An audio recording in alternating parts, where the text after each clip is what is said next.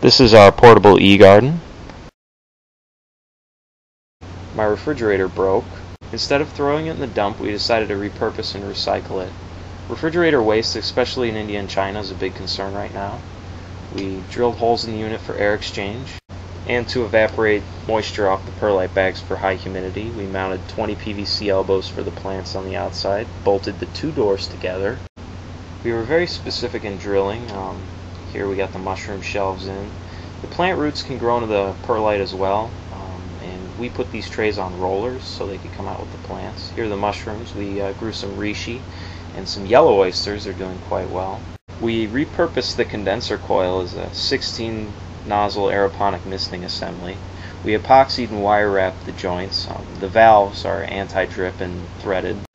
The misting assembly is on a hinge and connects to the repurposed compressor, and this is where the water refills through a one-way float valve. Following the air line goes to our push for power setup, and this is connected to an air tank that fits inside the freezer.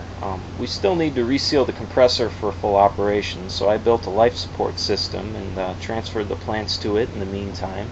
We reused the bottom shelf as an adjustable trellis for the plants up top.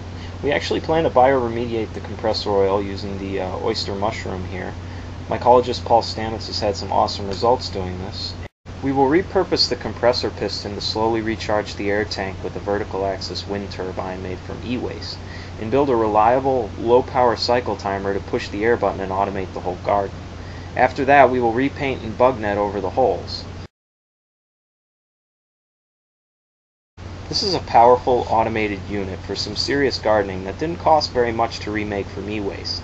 It will use about 2.5 gallons of water per day to feed 20 full-grown plants.